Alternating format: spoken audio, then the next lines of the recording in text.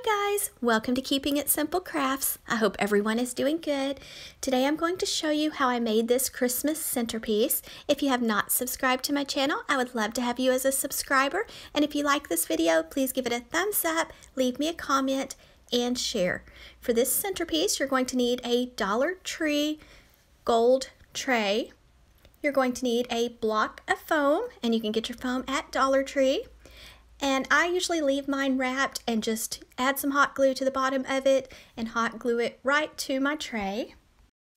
I did not have any moss, but I would recommend adding moss after you have your foam glued to your tray.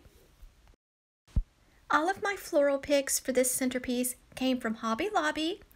So I have 2 of the long greenery picks, and I'm going to put one on the left side and one on the right side.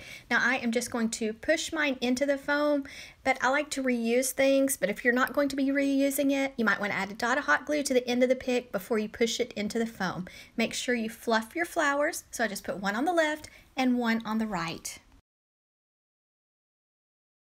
When I'm making a centerpiece, I usually try to make my sides match and the front and back match. You don't have to do it perfectly, but I kind of try to do that. What I do on the left, I do on the right. What I do in the front, I do in the back. I picked up these beautiful gold glitter ferns at Hobby Lobby, so I'm just taking them, cutting them into shorter pieces. Now I purchased 3 of the fern picks, and I am just basically going along the edge of the foam, all around the edge, and adding the fern.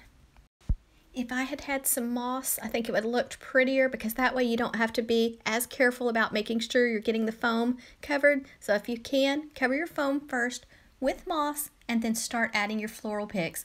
So I just went around the bottom edge of the foam and I added the glitter fern.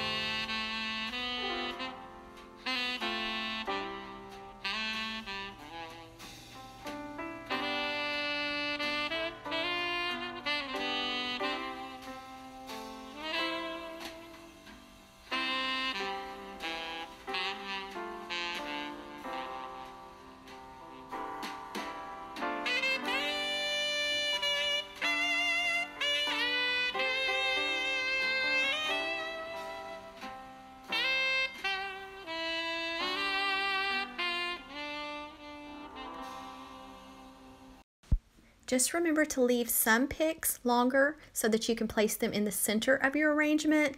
And then some pieces I am cutting shorter, like these gold berries, and just going to fill in. You will also need 3 poinsettias, and I picked them up at Hobby Lobby, and you're going to need some shatterproof Christmas ornaments for this arrangement, and I picked mine up at Walmart. And then you'll need some more greenery to go back and fill in any spaces that are empty, and you might want to add some pine cones too. I think that adds a nice touch and a different texture.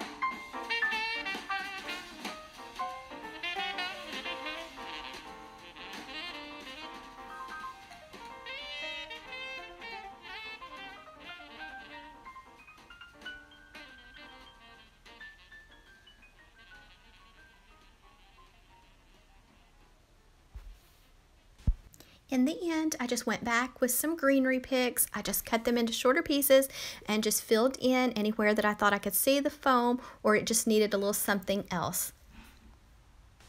This arrangement is very simple to make. I hope you enjoyed watching me make it. If you did, please give this video a thumbs up, leave me a comment, share, and if you have not subscribed, I'd love to have you as a subscriber. And I think this arrangement would look so pretty if I had a gold table runner. So I think I'm going to look for one of those this week. I added a couple pictures to the end of this video of our newest addition to our family, Miss Willow.